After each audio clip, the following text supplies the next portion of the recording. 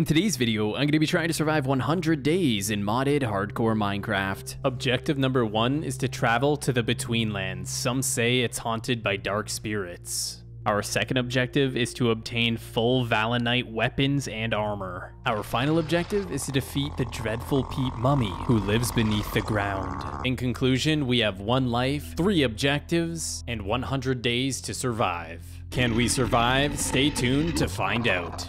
On day 1, we spawned on a floating island. While I was hunting chickens to get food, Forrest was getting gravel to make our tools.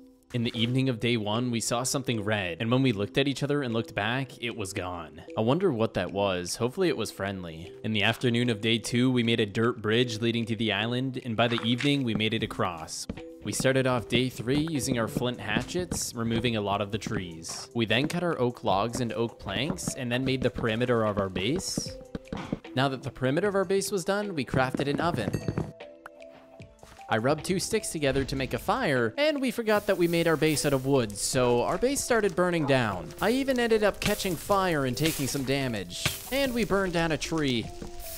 We brought the oven outside, lit the fire, put cobblestone, smelted it into stone, and then we put on fish to make cooked fish, and then we also cooked up some chicken. We went back to base and deposited some of our tools. We went back outside to cook the rest of our food, and we ran into a flame golem and a karate zombie. That is not something you see every day. We then cooked the rest of our steak. After cooking the steak, we went back to deposit some materials and realized our chest was gone. What happened here?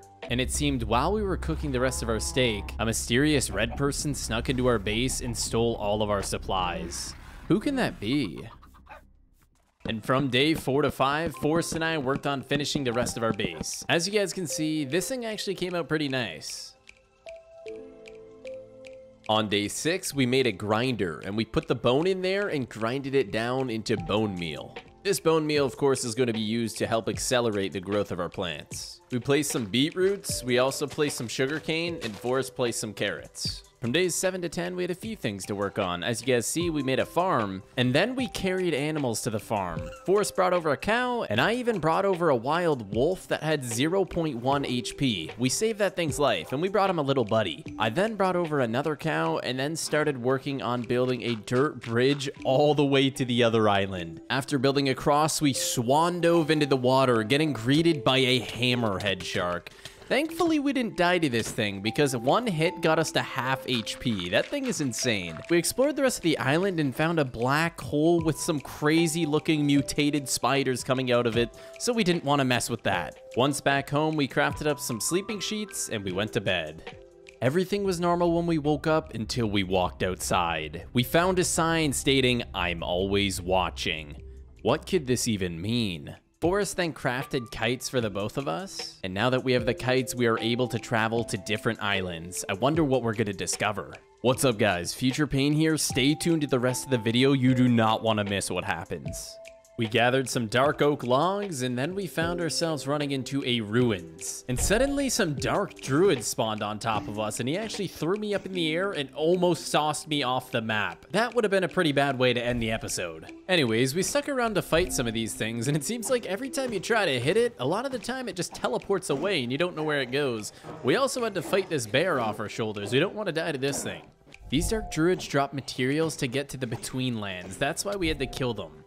And on our way back home, we realized that our base was on fire. We immediately used our kites to get over to our base as fast as possible, only to realize that our base was in complete shambles. Our base has been burned down. And there was a sign stating, "I warned you." I wonder if this was the same person that stole our chests earlier on. As you guys can see, this is a 360 view of our base. This thing got demolished. So we essentially spent the next 4 days completely demolishing our base, getting rid of all of the wood and replacing everything with stone supplies. That way, if that person ever comes back, he's no longer able to burn our house down. Anyways, this is the design that we came up with. We got a nice little area down here. Obviously, once again, all stone supplies throughout the building. And yeah, we're basically just gonna finish off the roof by just placing stone slabs along the siding, just to make it look a little more aesthetic. And in the evening of day 20, we set up 2 teepees and went to sleep.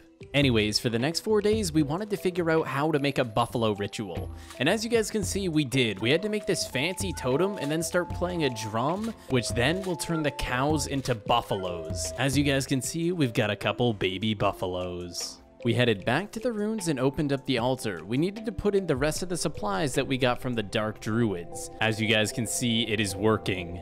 The swamp talisman is in the air, and we have achieved it. This is what we are going to be using to enter the Betweenlands. All you need is a sapling and a swamp talisman. And just like that, we spawned the Betweenlands. And in the chat, it says, "You've made a big mistake." So it seems like that guy that stole our loot from the chest and griefed our base is behind this as well. It almost seems like he's trying to prevent us from getting to the Betweenlands. He had some frozen skeletons and even some zombies. We weren't sure how much damage they did, so we had to be careful. And in the chat, it said, "You won't survive next time." Well, I guess it's safe to say whoever that person is definitely doesn't like us. Anyways, we went ahead, we found ourselves a lava pit, and we started making our nether portal.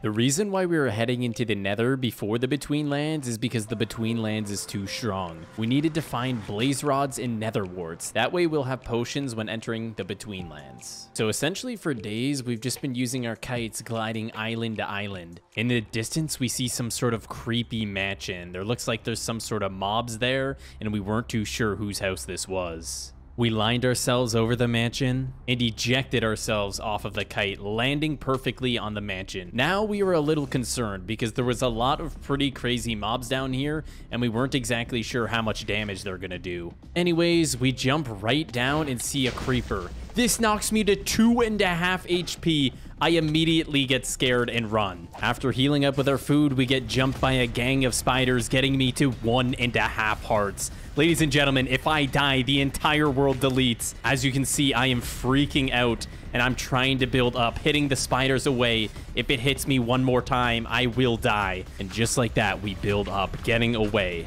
Now we just eat our food and relax up here until our health regens. After coming down, I got jumped by another gang of spiders, getting hit to 3 HP. We went ahead and blocked ourselves in and healed back up. Ladies and gentlemen, this is insane. After eliminating the mobs from outside, we found a sign saying "Do not enter." So we of course entered. These things weren't too big of a threat, they were really slow. Anyways, look at this base. I opened the first chest and find some diamond leggings and even a diamond helmet with some golden apples, blaze rods, you name it. They had some blaze rods and even a diamond sword. We went ahead and threw some of the diamond on real quick just in case any more mobs came out. This base was really freaky though. It had a lot of random heads on top of fences. We looted the rest of the chests and it just seemed to be a bunch of random junk, just some glass and a few more golden apples. Anyways, I'm gonna take a wild guess and say this mansion is that one guy that griefed us. So how's it feel to get griefed back, buddy? We made it back to our nether portal just in time as we essentially had no more food left. We arrived back home on day 34 and look at the buffaloes now. These things are like fully grown beasts. Anyways, we walked inside our base and heard a noise. It almost sounded like somebody had placed an anvil or two, and I know it wasn't forced because he was directly next to me. So we decided to search the perimeter. We started by looking at the back of the base to see if we could see anything, and we heard what sounded like someone repairing armor. I immediately called Forrest over to my location. It sounded like the noise was coming from underneath our base, so we dug down. We ended up finding a secret layer beneath our base, and there's the anvils that we heard. There seemed to be some gravestones with heads above them, with signs stating "Kill Forest" and "Kill Painful." Somebody was out to get us. The first thing we did is we let the animals out of the cages, and then we found our chest that was stolen earlier on. It seems like we found this creepy person's lair, and he could be in the basement. As we walked down, we saw a sign saying "Trap Animals," and as we turned, we noticed there was a jail cell full of animals with another sign saying "Do not feed." Whoever this person is, he needs to be stopped. Not only is he stealing our loot, burning our houses down, but he also has a vendetta against animals. We spent the entirety of day 35 hiding inside of his lair in hopes that he makes a return, but he never came.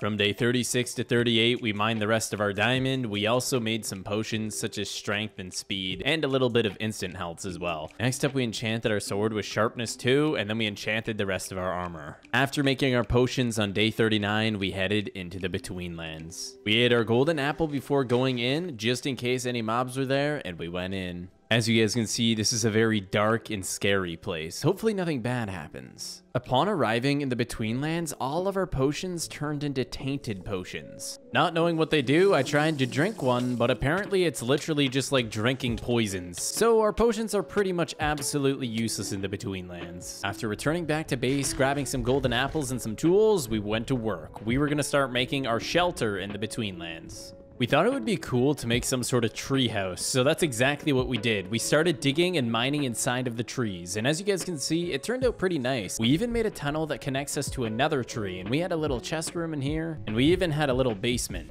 As you guys can see, it looks pretty sweet from the outside.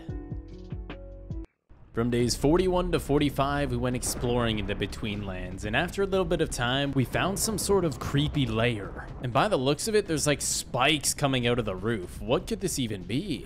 As we were going up the stairs towards the base, there was countless amounts of heads sitting on top of fence poles. The sign above says do not enter, but we enter anyways. We saw 2 separate brewing areas and even 2 sets of armor stands. Could there be 2 people that live here? Anyways, we open up the chest and find an ancient greatsword and valonite boots. There was a couple other things like giant roots and balls of sap, and then we found an ancient battle axe. In the final chest, we found a valonite helmet. That is a pretty good chest. The last thing we saw was 2 secret layer signs. We stood next to both of them and clicked the lever, and we fell all the way down. Luckily, we survived by clutching our falls with our water buckets. We took the next 3 days turning back to our treehouse shelter we made in the Betweenlands. We noticed that there was somebody there with TNT, and he looked at us and lit it and ran. Our entire base that we had just spent days working on has been completely demolished, and whoever exploded it vanished. He is no longer here. As you guys can see, our entire base has been completely destroyed. There is nothing left. From days 50 to 57, we hit the caves. We needed to find more valonite ore. That way we could create full valonite armor and weapons. As we continued searching the cave, Forrest found what looked to be some sort of massive toad sitting in the corner. We decided to take that down because we weren't sure if it dropped any valuable items. Turned out it's just a regular toad. Anyways, this boulder randomly started doing front flips and trying to kill us. Like, since when do boulders come to life? After a while of exploring the cave, we finally found our first pieces of valonite ore. Let's go. We found a few more pieces of ore hiding in the darkness. From days 60 to 62, we created our armor and enchanted it all. For the next 7 days, we went back to the Betweenlands looking for a spirit tree. We found some sort of testing chamber where there was a bunch of different areas with different types of animals caged up. There's cows and sheep caged up in there. There's another testing chamber here, and it looks like they're numbered. This is testing chamber 8197. How many testing chambers of animals does he have? We also found the entire trunk of a tree to be mined out completely, and it seemed to be another testing chamber. All of these mire snails come right out. Not too far away from the testing chambers, we found the spirit tree. This tree has faces on every single log around it, and it also spits at you. It launches spikes out of the ground at you.